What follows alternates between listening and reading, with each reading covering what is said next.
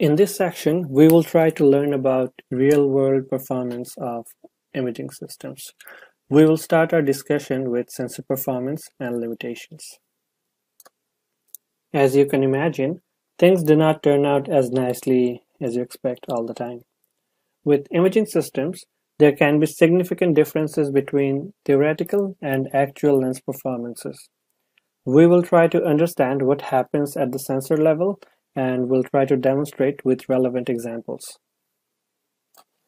Let's see how the theoretical spot size and sensor output varies with wavelength using a fast f2.8 lens. As you may already know, diffractional limited spot sizes increase with wavelength.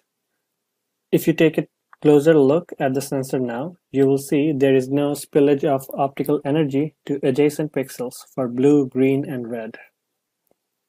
This is because these spot sizes are smaller than the sensor pixel size, so all the energy is contained within one pixel. However, large diffraction limited spot size of 880 nanometer light causes a small amount of spillage of energy to nearby pixels.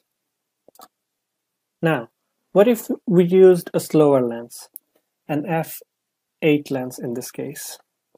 As expected, the spot sizes will be much larger, and blue, green, and red light will cause energy spillage to adjacent pixel.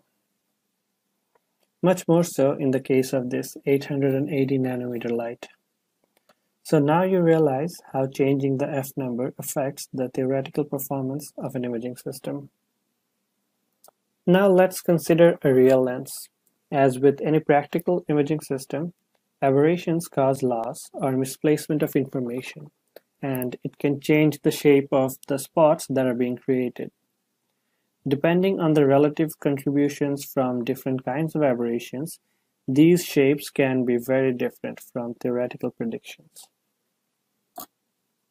These are actual images taken with two different lenses that have the same focal length, f number, and field of view.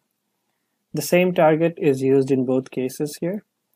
If you look at the corner of the target, you can realize that lens A outperforms lens B easily. While lens A produces 45% contrast, lens B only produces 7%.